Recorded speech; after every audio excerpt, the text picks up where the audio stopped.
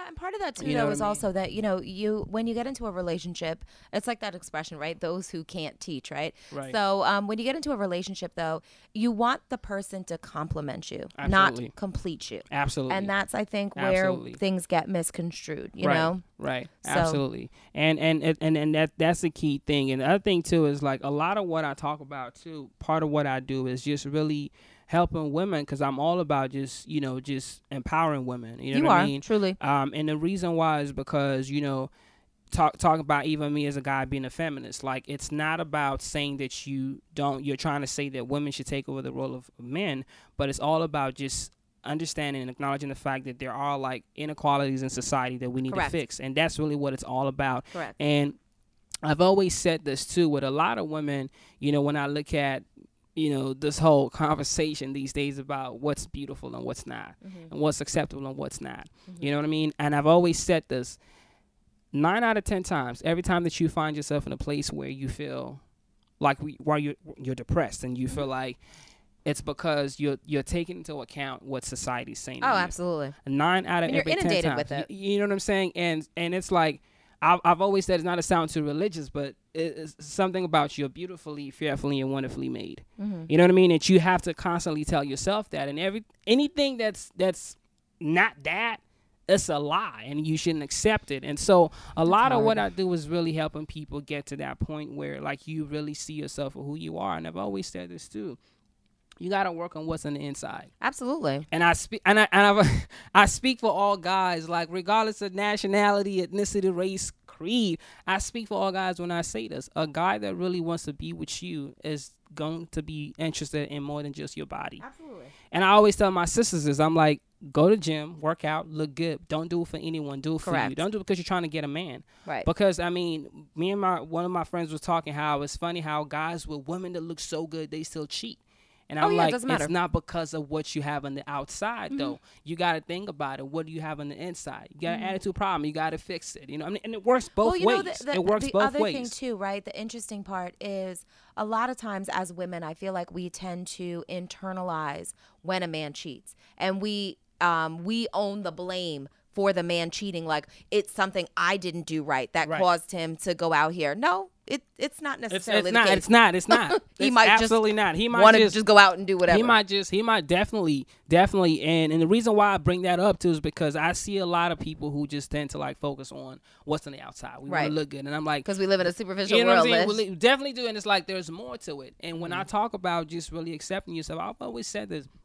There's nothing wrong with being gay. There's nothing wrong with being, who you are, plus size, but there's everything wrong with how society perceives that. And how society, in turn, makes you feel as a result of it. Like, it's funny. There's a clothing line that made news. They're getting, dragged for filth because they put out a sweatshirt that said, being fat is not beautiful. It's an excuse or something to that effect, right? So it's constant little like microaggressions against bigger women, or in that case it's not necessarily color specific, but the plus size community as a whole, like, we aren't represented in fashion shows. We are more so now, but little things like, oh, you can't be on this TV ad because you're not this. It's not, you don't see the inside of me, right? Society in general sees the outside, and they judge the outside, and you have all these opinions about what big girls should wear and what big girls shouldn't wear, and you're constantly inundated with messages of you not being good enough and you not being enough. You know what I mean? So it's hard to combat, and that's why I celebrate these women that just own it, and they they own it with passion and conviction, and I admire them so much. And that's what I always tell people. Every time that you find yourself in that place, ask yourself, who's talking to you?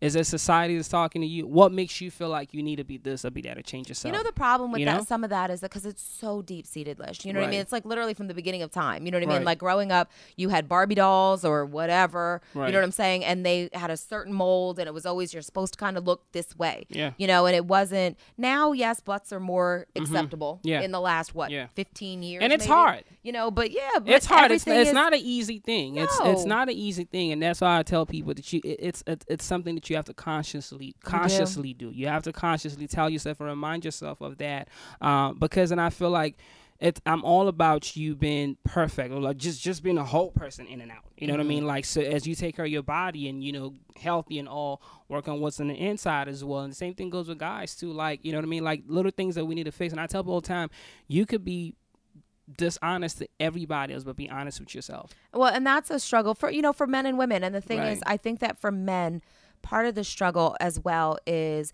like, you know, it's akin to the domestic violence situation, right? Like if you grow up in an abusive situation, you can say, I'm going to go towards it, or I'm going to go the opposite way of it. There are men that, you know, either their father wasn't in their life or whatever, you know what I'm saying? Or my dad cheated on whatever your excuse is, right? But you have, once you become an adult, right? And you become responsible, you have a choice in life, right? And you can choose to be the man that you want to be. You can choose to be, you know, what you thought you weren't capable of. You know what I mean? But the hard part is like, admitting it and then working towards it. And the thing is, I feel like people want to go 0 to 100 real quick.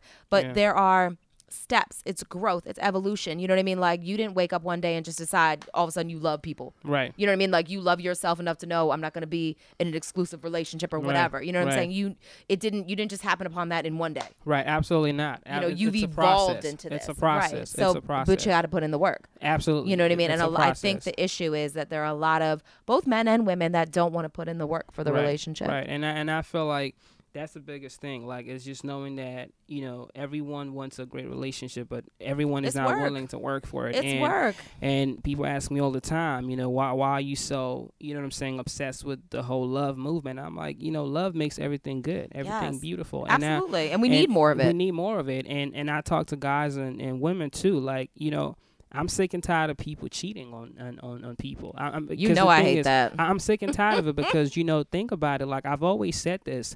If I don't want to mess with you, you know what I'm saying? Like, if something is going on, I was just talking about this with somebody not too long ago about how sometimes in relationships, like, you know what I mean? Like, people walk away from relationships because they feel like they're not getting what they want in that relationship. And I've always said this. Think about it. It's like when you get married or when you start that relationship, like, everything was good at some point in time. Right. If you ever get to a point where it's like you're not getting what you used to have, just walk away. You know what I mean? Like, first of all, before you even do that, ask yourself, how do we get to this point? Oh, yeah, of course. How did we get to this point? This woman that was once amazing and everything I wanted. Yeah, and a lot of times it's not even about you. She might be going through stuff. So instead of you feeling like, oh, man, you're not doing this, you're not doing that, and then you walk away and go cheat. And I've always said this. It's like you having white rice, but it's like not cooked. You have it at home. And then it's like you go out to a restaurant and buy the same thing that's cooked and processed. Well, you have the same thing at home. You weren't willing to put in the work and to add what it needs to get to that point where you needed to. But you go outside and you grab that what's already there. Well, because it's easy over there. It's easy over there. And I'm like, but you have the exact same things at home. And if you decide that you don't want to be in a relationship, you don't want to be married anymore, why would you disrespect somebody by even, it's like, if I don't want this anymore, if you don't want to put in the work, just leave. And so that's the frustrating part, right? Because I think that a lot of times whenever you start encountering issues in your relationship, the first thing is, let's go to counseling. Right. I'm a victim of it too. You know what I'm saying? I've done it. Like, let's go to counseling. He cheated. Let's go to counseling. Right. The thing is, with counseling, and, you know, the stigma with counseling in the Black community that's a whole nother situation, absolutely. Right? But, okay, fine. So he cheated. We went to counseling. And the thing is, counseling is only as effective as the amount of work that you want to put in, right? So if you're lying to the counselor or you're not 100% truthful, right? You're basically wasting both of our times. So it's like you're just going through the motions. You're appeasing me because I said let's go to counseling to fix what is wrong. Because obviously us communicating isn't working if you're doing whatever. You know what I mean? And I feel like it comes a point where you have to have a certain amount of self-awareness to say, I'm unhappy. I have an obligation to you, the person that I love, right? To say, I'm unhappy. Let's fix this. Let's fix this. If you, the person that I love, is not hearing that, is not receiving that, then you take the next steps, right? Then maybe you go a little bit more aggressive and say, you know what? Maybe we need to break. Maybe we need to whatever. But the issue is when you step out and you still are playing, I don't know, house or pretending with me because you're messing with my emotions and you're wasting my time. And that's the thing that kills me every time. It's like, if we need to be apart for like, I don't know, a year or two, whatever we need to figure this out, let's do that. Like if you feel like, I always say this, I'm not saying, you know, go get a divorce or anything like that, but I'm saying don't be in that relationship and cheat. Yeah. Like, don't be in that place. The interesting thing, right, is, and I get men think with their, you know, whatever, and that's great and all, but the thing is that I feel like in the beginning of a relationship, now I'm a little bit more jaded, but when I was younger, right, I would enter a relationship and it was, I'm giving you kind of blind trust, blind faith, right? Like I'm trusting that what you're telling me is the truth. You got no reason, you got no, you know, lie. You got no, what is it, dog in this race? Like, right. Why should you lie to me? You know what I'm saying? But once you have like, I feel like once that trust is violated and you cheated, that carefreeness, that hey babe, I'm going to the store, I'll be out for about 2 hours. Okay, cool. The non-judgment, all that shit goes out the window once trust has been violated. You know what I mean? Because now it's like, are you where you supposed to be? What you doing? Why it take you so long? You know what I mean? Like, and it's, you can't help it. It's almost a natural reaction, and it doesn't matter if you're male or female. Once your trust has been violated, like, you can't get back to that place. You know what I'm saying? Because there are triggers. You know what I'm saying? So if all of a sudden I'm calling you and you don't answer your phone or whatever it is, that could be a trigger for me. Like, well, the last time you didn't answer the phone, you was out, you know, messing, smashing who so-and-so. You know what I'm saying? Like, but you don't know what these triggers are. So it's like you have to, it's just a lot, and it's messy, and God, life is too short for all this. It is too short for all of it. And that's why I always tell people, man, you got to figure out if you're really ready for it. You know what I'm saying? Like, and it's not for everyone. It's not for everyone. And I got to a point where it was like, you know what I'm saying? Like, when I was ready for it, I knew I was ready for it. But before I got to that point, it was like I had to be honest with myself. It was a lot of things I had to go through myself that I had to figure out how to fix and how to say. I was at a point where I was ready to be vulnerable with somebody. I was ready to be committed to somebody. I was ready. All of that took a minute. You know what I'm saying? And it's not something that you just jump into. Like, don't, and I always say this, like, don't get into a relationship just because you feel like everyone is doing it, just because there's a difference between being single and being lonely. Oh, absolutely. It's not the same thing. You know, no, they're not. You they're not have to cherish your singleness. Like, I tell people all the time, like, first of all, when you're in a relationship, that's two people. Like, to some degree, you have a responsibility. You know what I mean? But when you're single, you got, I tell people, date yourself. Take yourself out on a date. Get to know you. It's funny that you know what I mean? People don't do, like, I am the queen of living my best life, right? And I take myself to the movies all the time. I take myself out to eat. Like, I go on vacation by myself. Like, I live my entire best life, right?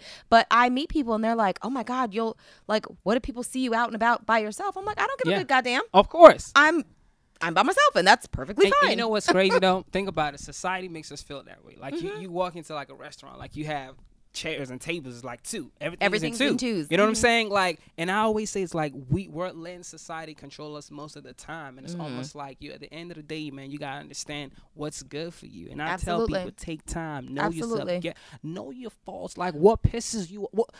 All of these things. There's a lot of times I always say this, like, if you don't fix what needs to be fixed while you're single, and you get in a relationship, it's going to blow up in your face. Absolutely. And a lot of what we deal with today in relationships is stuff that we were supposed to deal with while we were single, but we did not.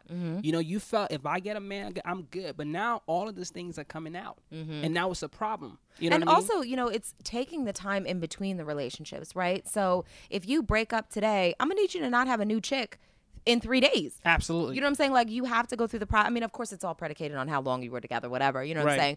But if you were in any kind of, like, serious relationship, you have to allow yourself the time to mourn and heal and kind of get back to one, because you're no longer thinking of us and we. It's me, you know, and get used to that before you can, like, dive into something new. Absolutely. And the thing too is, like, you know, I was currently talking to this young lady, and it's like, we talked about how serious, like, she was trying to get, and her whole thing is, I'm not ready to change up my life right this very moment, which is a fair answer, an honest answer. And I was like, me neither, because I'm not going to lie to you. Like, I know what I need to accomplish, and I'm here like 10, 11, 12.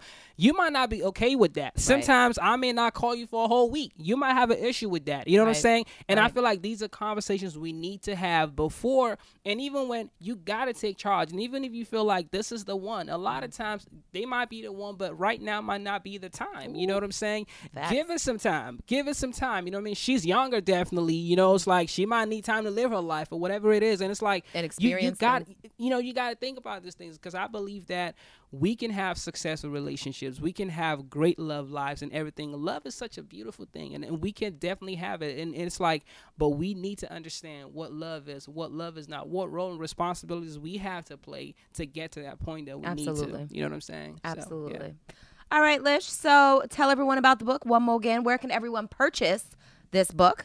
It's everywhere right now. Everywhere. Just Google it. Definitely Amazon. You can find it there. Everywhere books are sold. You know what I mean? And and then Real Name Lysious is where you can find me. Real Name Lysious. It's funny because it's like everybody keeps saying, "Is that really your real name?" Everyone always asks. And I was that. like, "It is my real name." I mean, I probably did too. I'm like, "It is my real name." Damn it, it's my name. So I was like, "Well, my IG just gonna be Real Name Lysious." On social media. So definitely check it out, man. And we have a lot of great things coming out. Currently working on a novel, actually, and we're hoping to get get signed to like a mainstream publishing book. That'd be dope. A book deal for that. I think that's my most personal work till date. It's a lot of things that are in the works. that I really put in that.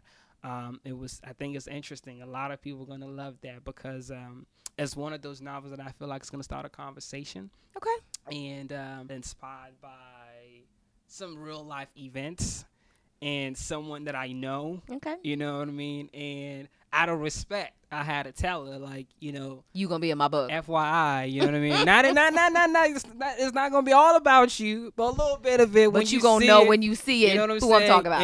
And we're done now. It's just in the process of rewriting it. So good for you. That's awesome. So definitely, man. Just follow us in what the movement is, man, and hopefully we can all have successful relationships. And again, if you forget everything else I said, just start with being honest with yourself. True story. And then we'll bring you back as the anniversary of this comes back out around. Yes. With the panel and everything like that, we'll bring you back on so we can remind everyone about how important love is. Thank you. Overcoming your yuck of being in front of the camera because he hates it. He is so behind the camera. What's funny though? Like I was saying how I started like in front of the camera because I used to acting, singing, and all of that good stuff. So I used to be like on the stage in front of the camera, and then I made that transition to like getting behind the camera, and now you're like, I was there, and then it's like every time it's like, but it's all what I also think it is that you're very particular about your work, right? And you want to see what's happening, yeah. And so you're like, if I'm on this side of the camera, I can't manage what's going on that side of the camera. Yeah, absolutely. Shout out to my man's Brandon. Like he behind the camera. Like Thank what I'm saying? Darling. Like I can't trust everyone to be behind that camera when I'm in front of the camera. So I had to get somebody I could trust. So thanks, man. Appreciate you. All right. So we of course will bring Lysious back, and he's responsible for all of these podcasts. I would literally not be able to do them without him, and I generally shout him out, and he hates when I do it, but I do it because I care. Right. But thank you guys for joining us for another edition of the What's Poppin' podcast, only on 93.9 WKYS. Thanks, Lish. Thank you.